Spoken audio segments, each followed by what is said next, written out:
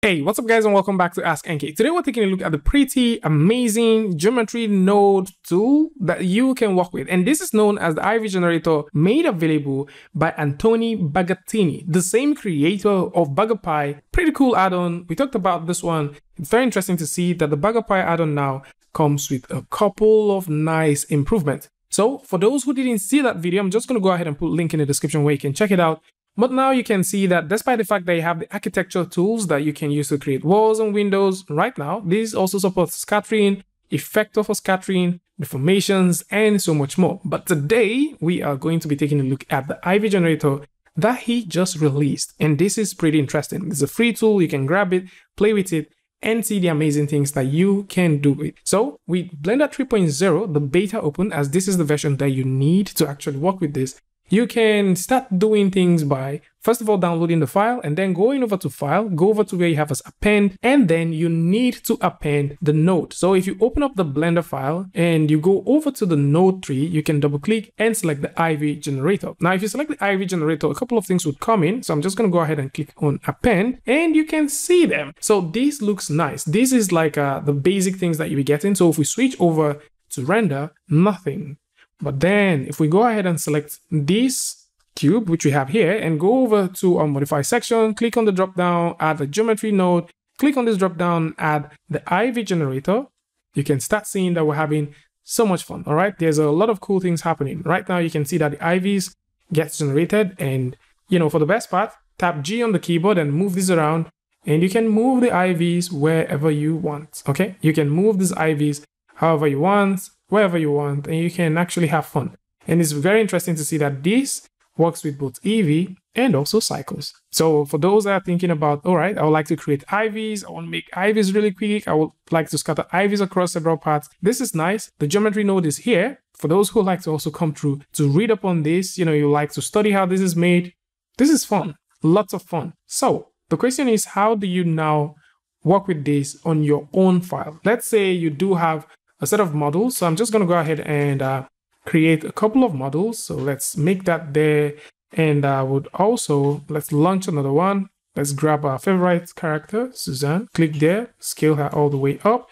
And I might just also grab something else. What? Taurus? Taurus looks good. All right, let's do Taurus. So tap G on the keyboard, move that right about there. Okay, so we have 1, 2, 3, and 4. So with these ones here, we can choose to add them to a collection. So we can simply just choose to add them to a collection, or you can just actually create a collection and then select 1, 2, and 3 and drag them all into that collection. Now you need to make sure that you have a collection to work with, because if we select the cube and then go over to our modifiers, you would notice that we have a target point, and the target point actually deals with a collection set. So we can close this and just mute it. Now, if we close this now, or if we cancel that, click on this drop down and select collection 3, you see it. Nice stuff. So at this point, if we select the cube, tap G on the keyboard and start moving this around, lovely. So you can now see that in this case, we can proceed to start making ours. Let's make a copy of the light here. And maybe we can also make another copy of the light somewhere like there. Looking pretty. So we can now have this. And you can see all of these things in action. So it looks extremely interesting and lovely to play with. Now, there's one thing I would like you guys to also take note of, because right now, once you're looking at the cube, you notice that we don't see it there. So the creator actually suggests this. It would make sense for you to just simply, just keep one node, or you can just go ahead and dissolve the node, because you're actually using one vertex to create all of this. And for sure, if you would like to create even way more stuff, you can just go ahead and move this around.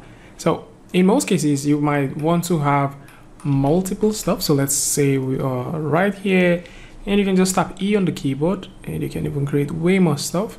And this just makes sense because you have this entire level of control that you can do. So we can, not like so, but we can move this all the way up, and then we can also use this to move things around. So if we also like to extrude this part, we can also use this to extrude that. And this is pretty interesting. So depending on what you like to make at a given point, you have all of this. So let's zoom right and see what we have.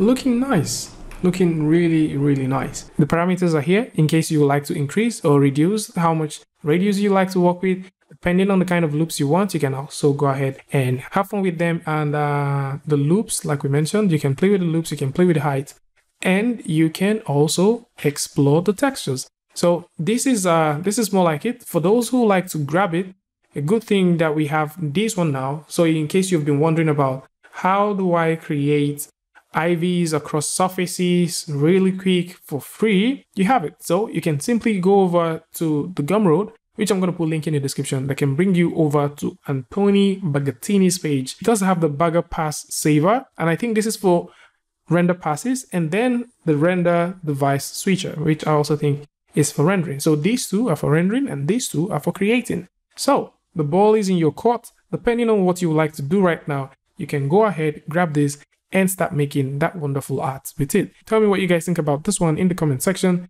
And of course, if you like this video or you learned something from this, you can go ahead and give a like, and don't forget to share with a friend. And until I see you guys in the next one, peace.